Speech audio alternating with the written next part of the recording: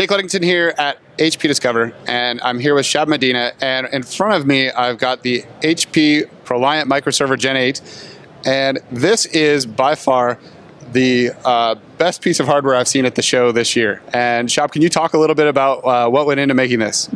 Absolutely. So those of you who are familiar with the first generation microserver ProLiant that we Gen 8 microserver that we did in Gen 7, we learned quite a few things in doing it, right?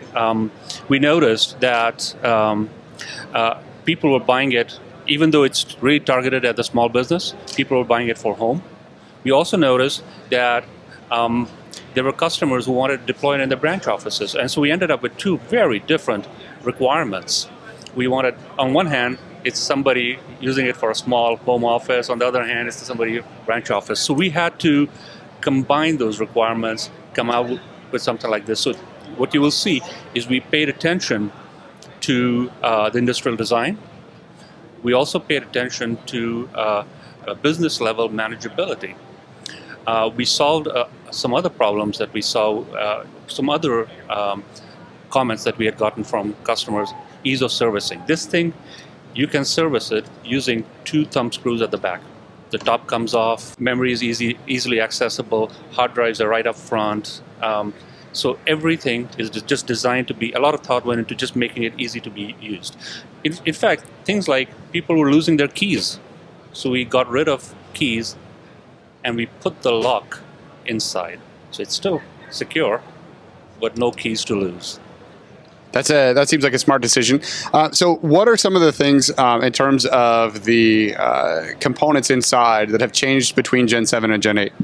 So this is now an Intel architecture microserver. So, and with 16 gig maximum RAM, it has a lot more horsepower than the previous one did.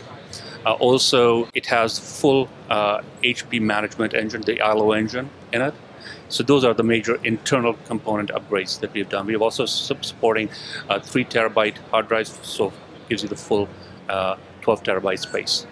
And are the drives that are used in this the same kinds of swappable drives that are available in other ProLiant servers? So the other ProLiant servers use HP smart drives.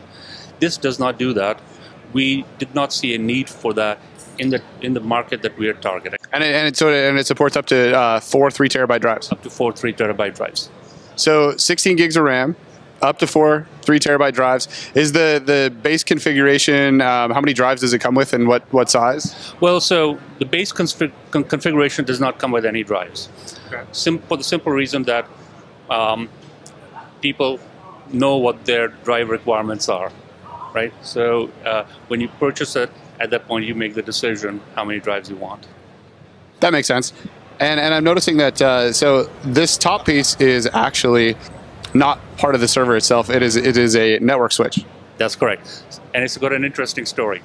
So so you know we paid a lot of attention to industrial design, right? And then we looked at the concept and we thought to ourselves, it would be such a shame if somebody took this beautiful box and then stacked it up with ugly looking equipment. So we went to our networking teammates and we showed them what we were thinking of and said, you know, would you be interested in doing something with us? And they looked at it and they said, absolutely. They just happened to have a switch on the roadmap coming out at approximately the same time frame. And what they did was they took that concept and they modified the industrial design to complement the microservers, and we ended up with 2 complementary products. It was a lot of things coming together at the same time. So, and what it does is, I mean, when you buy a microserver, you're going to need you will need a switch. That's how you allow people to connect to it. So it's a perfectly complementary solution. And the server itself actually has 3 network ports, one of them being an ILO port. That's right. So the way you would set it up is one of your ports would be going to your wall, and that's what gives you the connection to the outside world. The other would connect into one of the 8 ports over here, and that would leave 7 for users. You could actually take one and put it into a wireless access point, and then you would have up to 6 wired connections and quite a few more wireless connections. All right, is there anything else we should know about the microserver? It's very customizable. The way we did it was we wanted to give our partners the ability to customize these things for their own deployment. So a company could actually deploy it to their customers, and using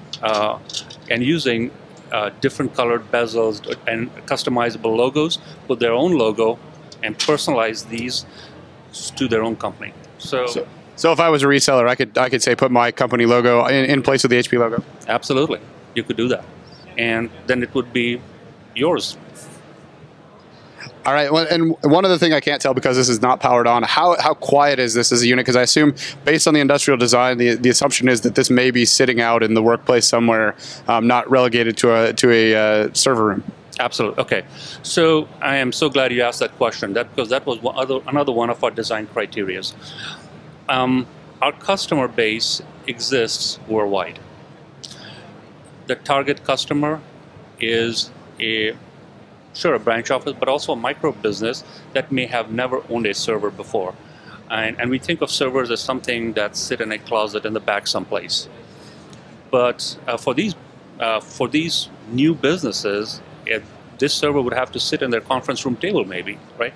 So we had to design something that was very quiet, and not just for them, but also for our customers in parts of the world where air conditioning is not very common and you have almost no ambient noise. So this uses a very large fan at the back, and because it's large compared to the size, we can rotate it very slowly. And it's very quiet. It's as quiet as a desktop PC. So yeah, small, quiet. Our tagline internally, we talk about it's small, it's quiet, and it looks good anywhere you keep it.